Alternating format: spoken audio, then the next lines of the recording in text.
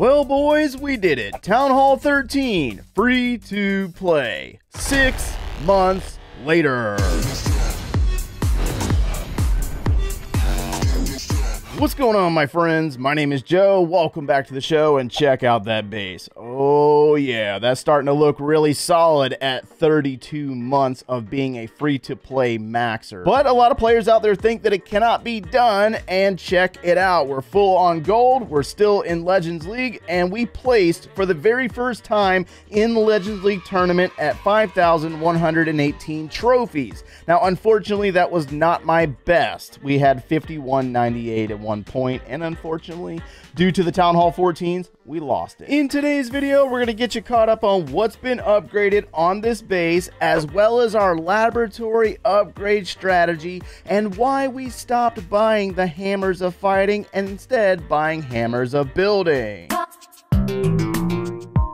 Over on our beautiful progress base, we were able to upgrade our Royal Champion one more level to level 22 based on the guidance that I gave you at the 4-month period of Town Hall 13 free to play, using that free book of heroes from the season pass to keep those heroes up. And that's one of the biggest things about staying in Legends League, is that once you max your heroes, get up to Legends League because it gets super easy. It really does. Check this out, because in our last episode, we did the upgrades on our X-Bows, and they're all level 8 now. Very nice, right? And we also finished the upgrade on our Siege Machine Workshop to level 5, allowing us to use the log launcher. Now, as we move into our final defenses, you're going to notice that we've really placed a big emphasis on finishing our wizard towers. Looks like 2 of them are going to level 12 right now, and then we have 2 more that are going to level 13. But what's really interesting about this is that they are 16.2 million gold apiece at 17 days to upgrade. I mean, that is absolutely insane, and you're going to see that we have a hammer of building there, and I'll explain that here in a second. We've also started working our way into air defenses, and let's not forget about walls. We have completed 15 pieces of wall to level 14 in the last 30 days.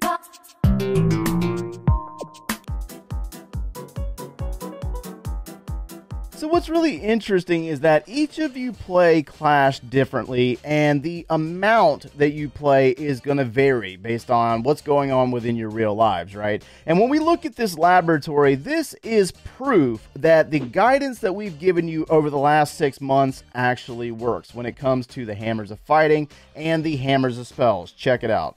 We have completed literally everything in our laboratory in the last 6 months, minus those siege machines. So in our last guide, we were upgrading the siege barracks to level 2, and then immediately afterwards, I used hammers to finish out the poison spell, the skeleton spell, and that minion. And that's pretty much it. So honestly, the laboratory, the way it sits, we only have about 3 months left, and that's where we can kind of transition our purchase of hammers into something else. And if you guessed that was the hammer of building, you were absolutely correct. So as you can see, we have one under cooldown right now. Unfortunately, 7 days. You got to wait it out before you can buy another one. But we still got 312 medals left over from the last Clan War Leagues, and we're getting ready to go into another Clan War Leagues to stack on those medals, my friends, because we're going to be able to speed up the progress of our defensive upgrades, which ultimately will help us move into Town Hall 14 a little bit faster.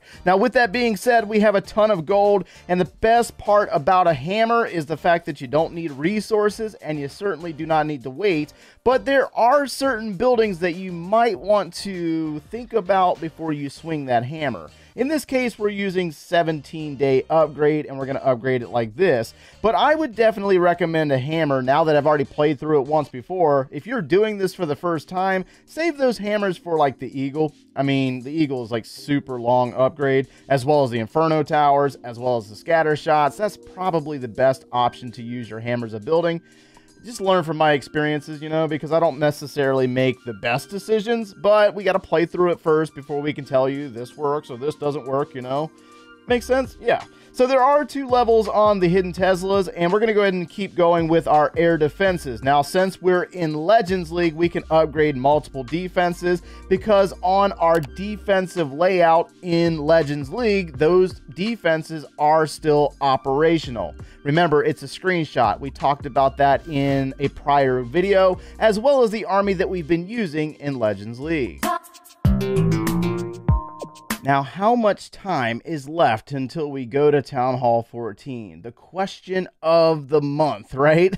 Everybody keeps asking that. Now, when we get into our trusty Clash Ninja website, highly recommended website for tracking your villages, to avoid that burnout, I want you to notice that we have completed 76% on our structures, 95% in our laboratory, 96% on our heroes, and 97.1% on the walls. In 6 months, that's really not bad. Now, when we get into our stats showing the amount of time that's left until we're maxed, all those hammers of fighting and spells that we dumped in the laboratory have paid off. Check it out. 3 months, 13 days, and 22 hours. Now, when we go up to the remaining structures, we're looking at 6 months and 17 hours.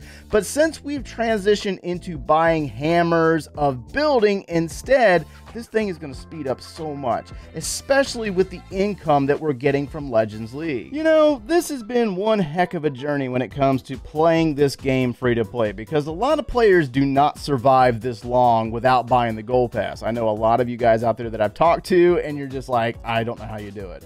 And the truth be told is that, one, my biggest motivator is the fact that there are players out there that think that it can't be done.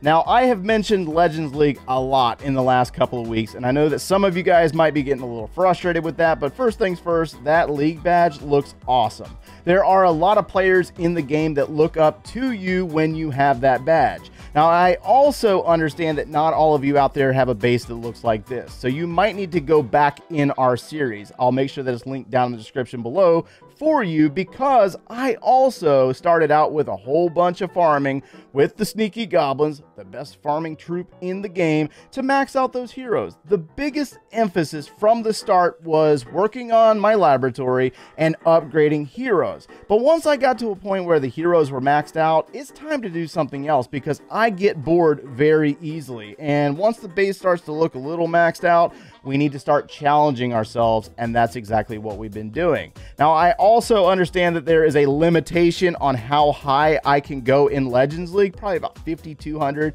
even 5,300 if you're super skilled and you have an amazing base. But at the end of the day, that league is really designed for the highest Town Hall level in the game. So you got to do what you can with what you got. And make sure you check out my last guide on the easiest Town Hall 13 versus Town Hall 14 or Legends League attack, because it could be useful for you for both trophy pushing as well as the Clan War Leagues coming up in the next couple of days. Let me know down in the comments below how your bases are going, and if you enjoyed today's content, make sure to leave a like on the video, consider subscribing, and we will see you in the next video.